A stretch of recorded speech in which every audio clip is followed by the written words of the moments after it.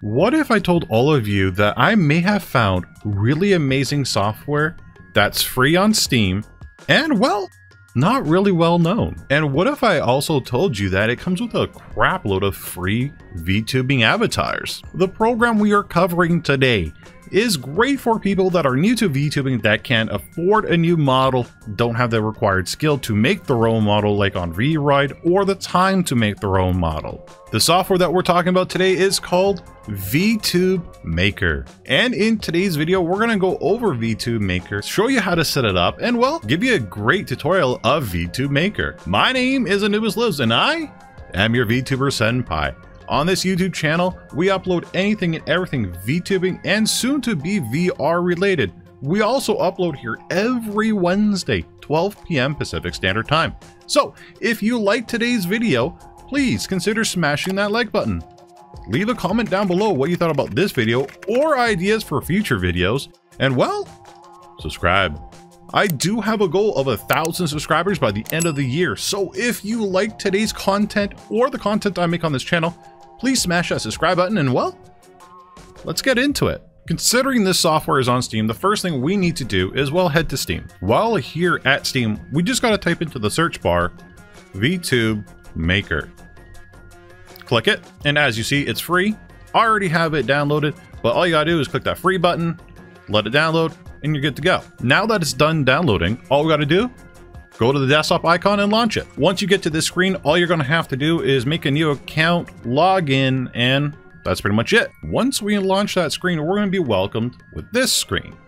All we need to do right now is on the bottom left-hand side, select our appropriate webcam. I'm going to choose my HD Pro webcam. And there I am.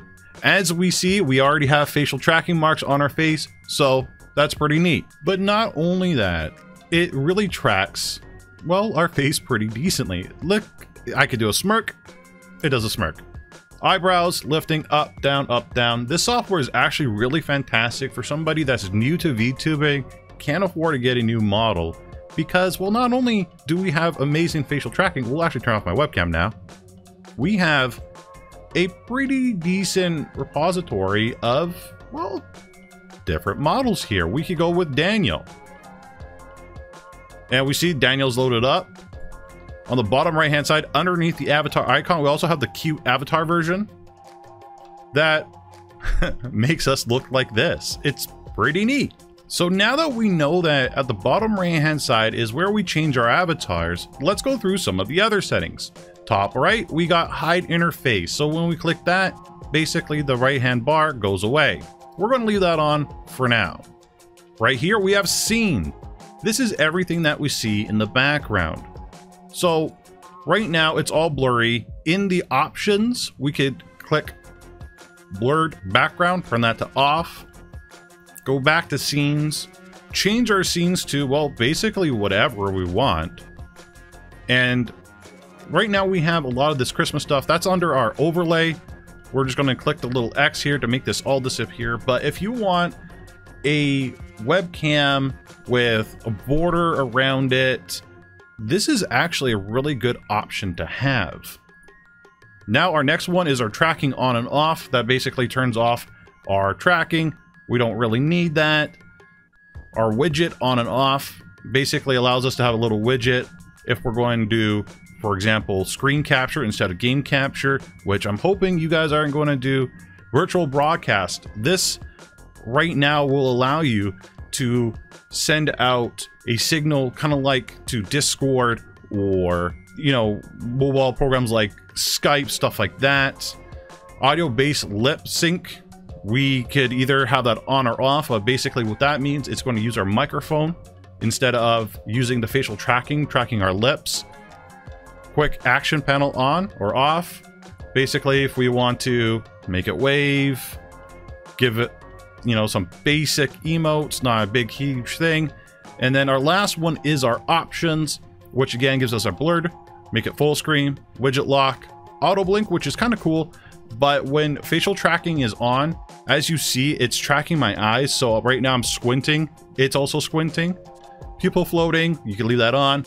Operation keys. We got some body rotation. So you can change stuff around, move it around. right click on your mouse and drag, but here you have the option to do it here as well. Lens zoom, widget locks, all that different stuff. We got your different inputs, so if you got a different microphone, graphics quality, frame caps. Typically you guys can keep this at 30 frames per second if you wish to do so, mainly because you're outputting to Twitch at 30 frames per second, so not really a huge difference. People aren't going to notice a huge difference. This is your account information, and this is your editor list. Now, you're wondering yourself, how can I add my avatar? Well, that's really simple. On the bottom right hand side, we're going to click on Avatars, New Avatar. You can import your own new avatar by VTube Editor, the tool you can download on Steam. So again, here we're back at Steam. We're going to just type in VTube and then Editor. Click on that, click on free, let it download, and we'll jump into the next step. Okay, so when we're here at our VTube editor, we got to click on current seats, 0 out of 1. So this will allow us to upload one avatar and one avatar only, not multiple like other pieces of software. You're going to click on the plus sign. You're going to name it whatever. Click on browser, find your avatar, click it, and then click open. Now you're going to see that we have a 50 megabyte maximum. That is going to be a thing.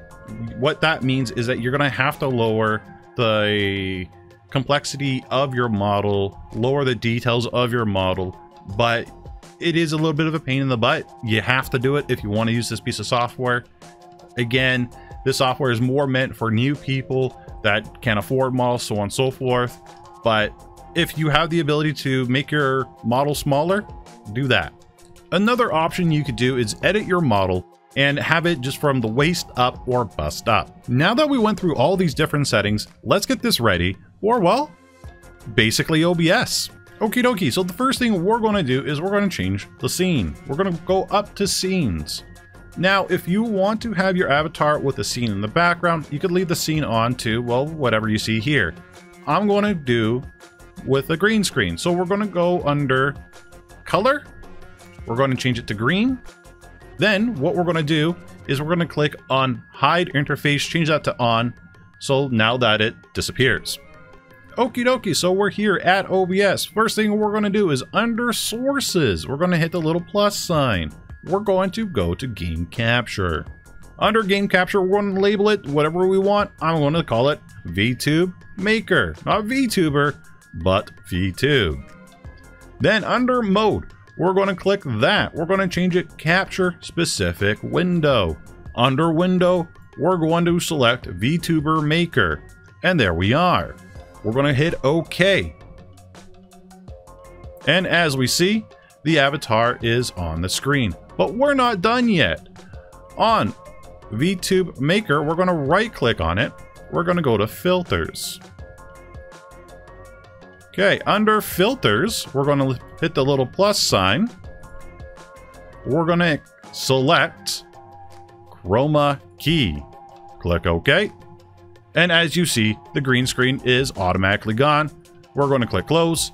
And that is basically it for the OBS portion. If you do want to keep that background, all you have to do is basically don't change it to a green screen, change it to whatever you want, and then adjust your avatar size accordingly. Again, I recommend Vtuber Maker for people that are very new to VTubing that can't afford to get a model made or have the required time or skill to make their own in VRoid Studio. Vtuber Maker also doesn't have hand tracking like you see on the screen, so there are going to be some limitations to this software. Again, perfect, absolutely perfect for new VTubers that are looking to get into VTubing. But what did you think of Vtuber Maker? Is it something you're going to use? Is it something that you're going to recommend to one of your friends to try? Let me know in the comments down below. Again, my name is Anubis Lives. I stream on Twitch every Monday, Wednesday, Friday, 5 to 9 p.m. Pacific Standard Time. Come on by, say hi, let's talk about anime, gaming, VTubing, whatever. And well, I'll catch you in the next one. Bye.